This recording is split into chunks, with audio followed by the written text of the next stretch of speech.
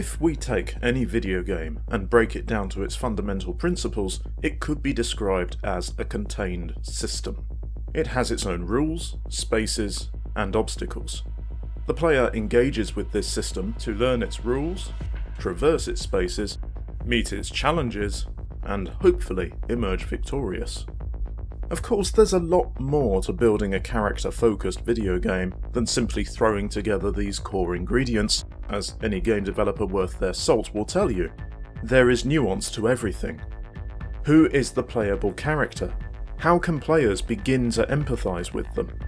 What kind of rules do the player and the system have to adhere to?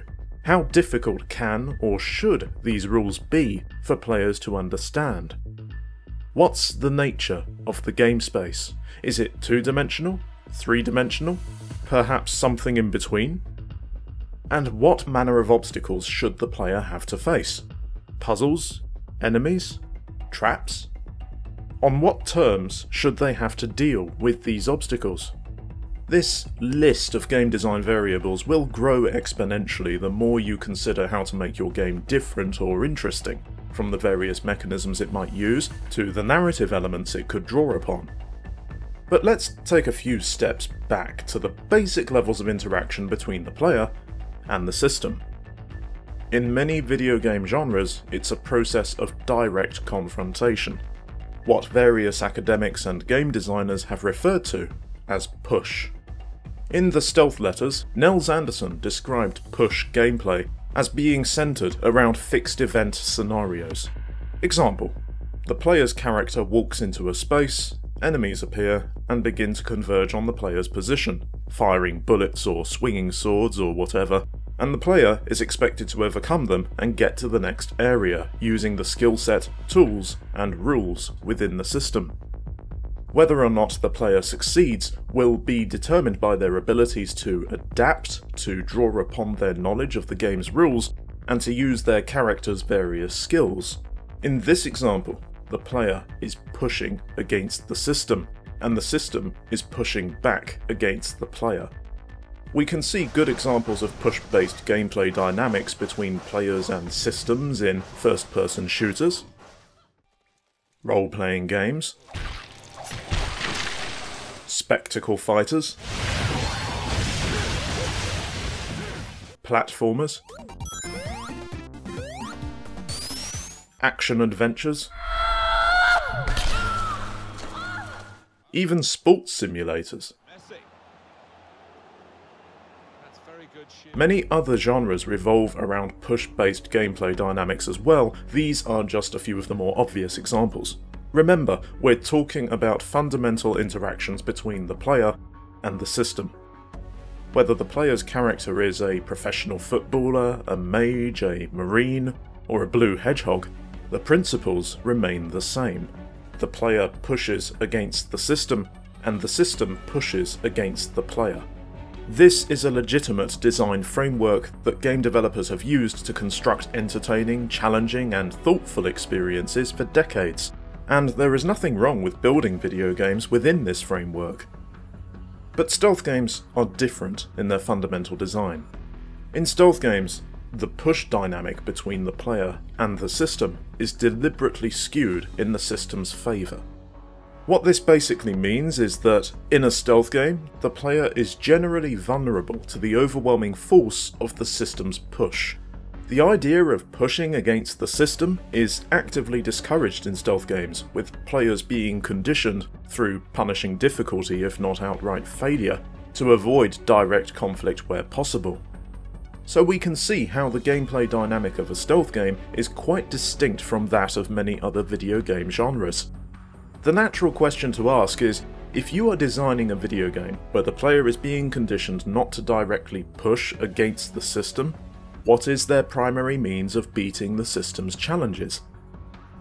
Well, the player does have one significant advantage in a stealth game. The system begins, and potentially can remain, in a passive state. In other words, the system is unaware of the player's location by default. Remember that scenario I described earlier where the player walks into a new space and enemies immediately start attacking them? In stealth games, things play out a little differently. In order to take steps to push against the player, the system has to first be triggered from a passive state into an active state by the player's actions within the game space. Put simply, those enemies in the room need to detect the player before they can begin attacking.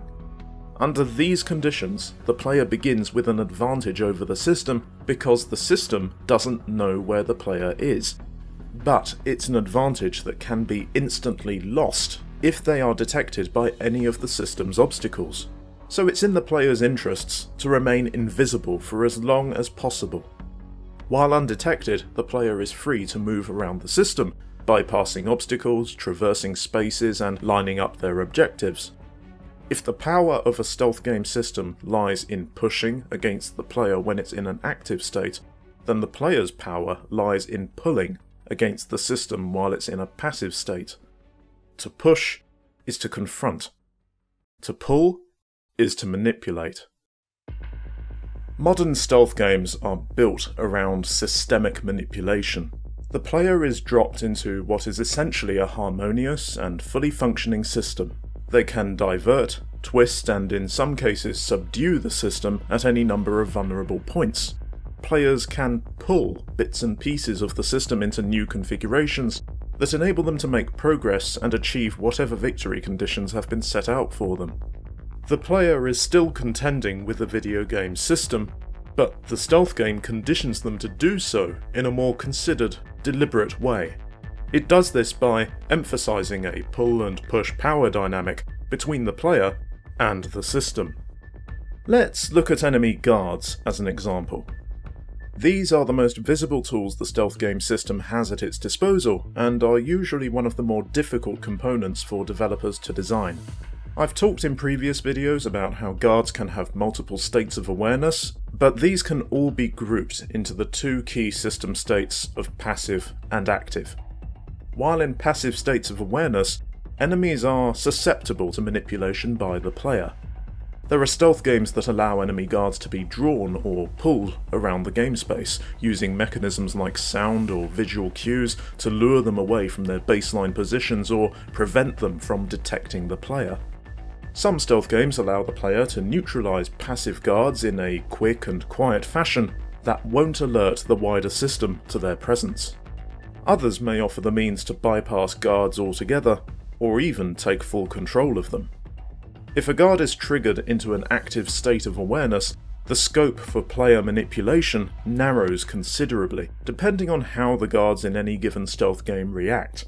Typically, players will be up against a hostile enemy and be forced to either retreat or to disable their foe, if neutralization is possible. Again, I should point out that I'm speaking in general terms. Not all stealth games allow players to neutralize guards. The Marvelous Mistake casts players as art museum burglars who have to rely on careful movement, gadgets, and distraction, rather than the use of brute force. Not all stealth games have enemies that can detect the player using sound. The Swindle features robotic guards that are ignorant of the player's explosive changes to the game space. Not all stealth games have enemies that will engage the player in combat upon being triggered into an active state. Trilby, the Art of Theft, has security guards who sound the alarm, but then start shaking in fear rather than giving chase to the player. The nuances of how the player can pull and how the system can push are up to the developer, but the lessons remain the same. Through their interactions with guards alone, stealth game players will quickly learn two key aspects of their relationship with the system. One, that the system's push dynamics are more powerful than the player's when the system is in an active state, and two, that the player's pull dynamics are only effective when the system is in a passive state. I don't know if I can say this for other genres, but in a stealth game, there is no power balance. When the system is passive, the power shifts in the player's favour.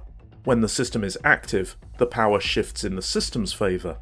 This constant flow of fluidic power between the player and the system is what makes stealth games so interesting to me and many other enthusiasts of the genre. A passive, yielding system can turn into an active, deadly system if the player is not careful. Their vulnerability and the need to conserve precious resources is an evolving concern with each new space they penetrate and each new obstacle they encounter. A common measurement of player skill is whether or not they can complete a section of a stealth game without being detected by or interfering with the system. To become a ghost, to disappear under the radar, to move through the shadows, these are the power fantasies of the stealth gamer. It's also important to recognise that the majority of players just want an interesting power dynamic where they can manipulate the passive system in a particular way and enjoy the thrill of avoiding capture or defeat by an active system. I would argue that stealth game developers need to ask themselves two questions when designing their game's power dynamic. To what extent can the player pull against the system and exercise their power? And to what extent can the system push against the player and punish them for being detected? By determining the answers to those questions, a stealth game designer can achieve a kind of power balance between player and system, but it's a balance that's determined by the designer themselves rather than an objective truth. Player tolerance for a given stealth game's pull and push dynamic will vary, to be sure. And you're never going to satisfy every stealth game enthusiast. We have a broad spectrum of preferences, right down to whether or not it's okay to kill guard characters in stealth games that offer both lethal and non-lethal takedown mechanisms.